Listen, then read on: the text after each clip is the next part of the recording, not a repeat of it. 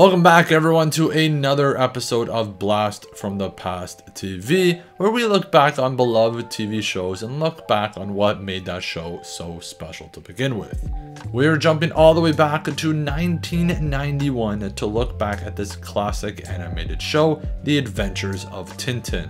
So sit back, relax, get your magnifying glasses because we are about to take a deep dive into the world of Tintin.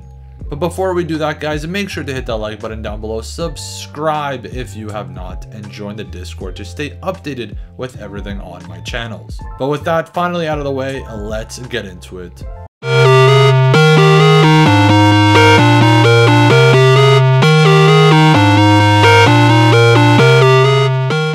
Now, The Adventures of Tintin is a classic animated television series based on the popular comic book series created by Belgian cartoonist Hergé. The show first aired in 1991 and was produced by Ellipse Programme and Nelvana. It aired from October 2nd, 1991 to September 28th, 1992. The show had 3 seasons which consisted of 39 episodes, each being half-hour episodes. The show was renowned for its faithful adaptation to Hergé's original stories, meticulous attention to detail, and high production values. It was the first television adaptation of Hergé's books for over 20 years. The series follows the adventures of Tintin, a young and enthusiastic Belgian reporter who travels around the world with his loyal dog, Snowy. Along the way, he is often accompanied by his friends, Captain Haddock, Professor Calculus, and the bumbling detectives Thompson and Thompson. The show faithfully adapts many of the original comic book stories, including The Crab with the Golden Claws, The Secret of the Unicorn, and The Red Wreckman's Treasure. Throughout the adventures on the show, Tintin faces danger, outwits villains, and demonstrates his unwavering sense of justice and compassion. He travels around the world solving mysteries, uncovering secrets, and thwarting villains.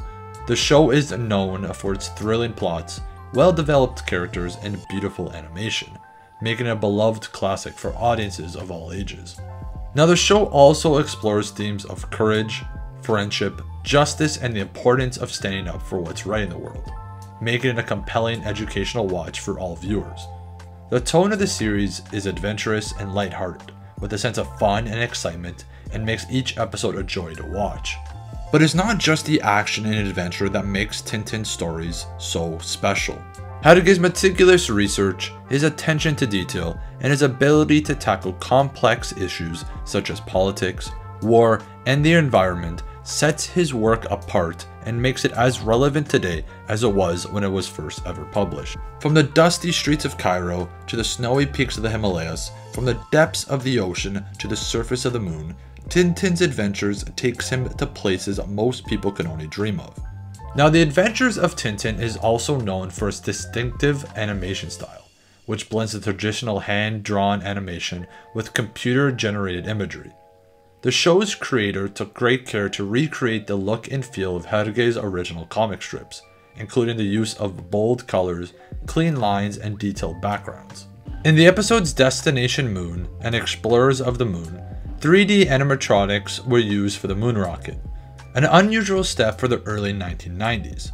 The rocket was animated in 3D, and every frame of the animation was then printed and recopied onto a celluloid. They were then hand-painted and then laid on top of the painted background. The rocket seen in the title sequence is animated using the 3D process. Now, certain areas of the stories pose significant challenges for the producers who had to adapt features of the book to a younger and more modern audience. For example, the frequent use of violence, death, and the use of firearms were toned down or removed completely. Now, the show helped introduce Tintin to a new generation of viewers and helped to popularize the character and his adventures worldwide. The success of the animated series led to various merchandise tie-ins, including toys, books, and video games. Now, Tintin's popularity continued to endure, with new generations discovering the character through the animated series as well as the original comic books. The series was received well enough to attain several awards on its part.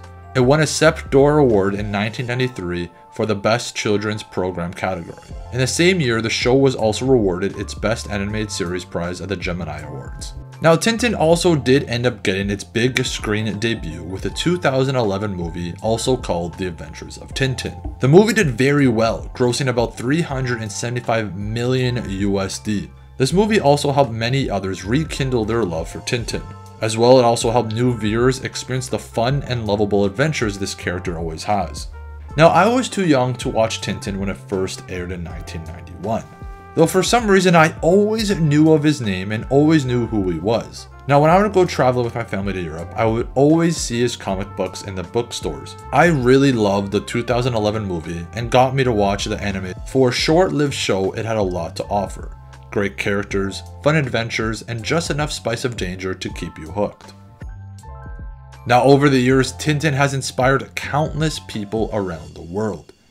From artists and writers to explorers and adventurers, his legacy lives on, reminding us all of the power of curiosity, courage, and compassion. Now, as we look back at this amazing show, it's so cool to realize how well every story was written, each episode having its own purpose. Tintin will always go down as one of the greatest reporters in any animated series. Now, I hope you guys all enjoy the deep dive into everyone's favorite Belgian man. Thank you all so much for watching this episode of Blast from the Past TV. Make sure to hit that like button down below. Subscribe if you have not. And let me know, what series shall I do next? Stay tuned to everything on my Discord, guys. Links are all in the description down below. Thank you guys so much. I hope to see you guys in the next one.